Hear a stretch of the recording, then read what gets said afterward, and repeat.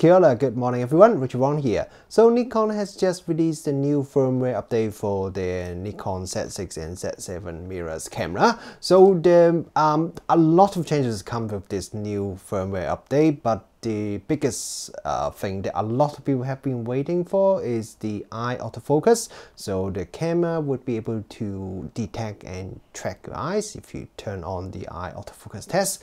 Now, because I finished work quite late today, so by the time I got home it's very dark already. So it's probably not the best time for me to test the eye autofocus, but that means it's actually a good time for me to test the other major improvement that come with this new firmware update. That's the improvement in low light autofocus.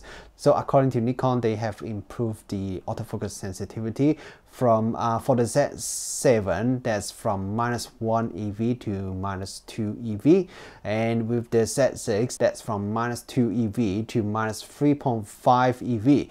Also, they rate it with a f2 lens. So if you rate it with a f1.4 lens, which is a lot of other manufacturers are doing, that means for the Z6, if my calculation is correct, that means it can autofocus up to -4.5 EV, which is pretty low. And also that is with just the normal autofocus mode. If you turn on the low light autofocus mode, then the autofocus can go down to -6 EV.